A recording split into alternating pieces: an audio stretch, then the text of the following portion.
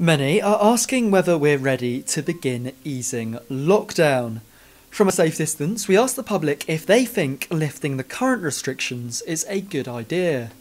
Not really, no. I think there are still too many worrying statistics actually at the moment for the lockdown to be finalised. Yeah, I think we should ease lockdown now. I think they should start to slowly open shops.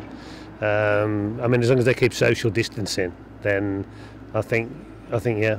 The R0 or the R number, the index as they're calling it, the infection index, is reducing.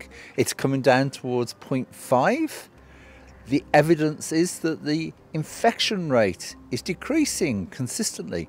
Moreover, the rate of increase of the infection, the second differential of the infection, with respect to time, is coming down. We have to go with the evidence. Lockdown should be eased. That's a difficult one, isn't it? And I think it's pretty much by area, depending on where the outbreaks are worse. So depending on where the outbreaks are worse, it'll have to be eased. You know, the places furthest away from those outbreaks will have to be eased the first. That's what I reckon. I do think it should be lifted. I think there's a lot of people suffering and queuing up at supermarkets. It's just a pain, and when you get inside there, there's people pushing you about. I don't think people are ready really to assemble in large groups, particularly indoors, like on tube trains and buses.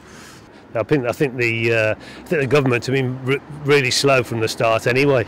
I think there's got to be some sort of phased, strategy to enable people to get on with life later.